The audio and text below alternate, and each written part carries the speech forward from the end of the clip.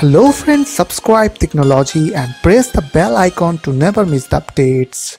Hey, what's up guys, welcome back to our channel Tricknology. So today in this video I'm going to show you guys how to delete automatically Recycle.bin file after restart. So you just need to follow me and don't forget to subscribe my channel Tricknology. So without wasting any more time, let's start the video. So at first you need to open Notepad on your computer. So for that you need to go to your start menu and type over there Notepad.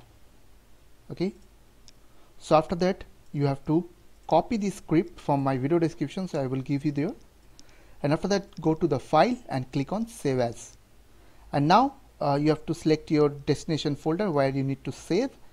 So after that you have to click on this save as type, so you have to choose here all files, and after that you have to put any name over there, like I will choose here auto delete. Okay, and after that type over there .bat. Okay, now you have to click on this save button. Now you have to go your start menu once again and type over there gpedit.msc.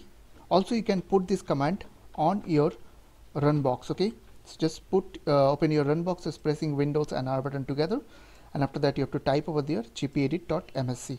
now click on OK button,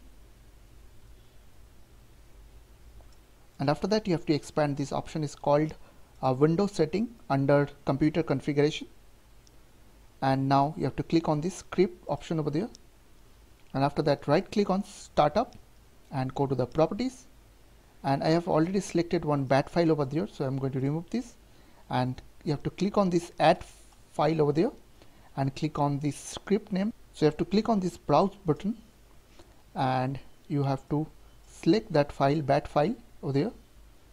So in my case here's the bat file auto delete, and after that click on open. Now click on OK, and then you have to apply and then OK, and after that you have to restart your computer, and after restart it will automatically delete your Recycle.bin files on your computer. So I hope this small video will really help for you, and please don't forget to click on the subscribe button, like button and share button, and if you have any queries or questions then comments down below. I will see you guys in the next video. Take care.